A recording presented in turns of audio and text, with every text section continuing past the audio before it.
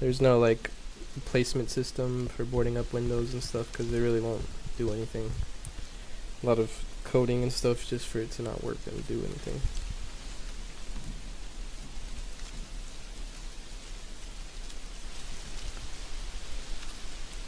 Some of the trees do get broken by the tripod. I'm just trying to optimize it so, because if I were to make every tree get stomped on, it would be too much physics, and the game has to be able to run on everyone's system. So I've had to cut back. A lot of vegetation and stuff was kind of lowered. I lowered the amount of little details and stuff because I'm trying to make it run for everyone, you know, at 60 frames.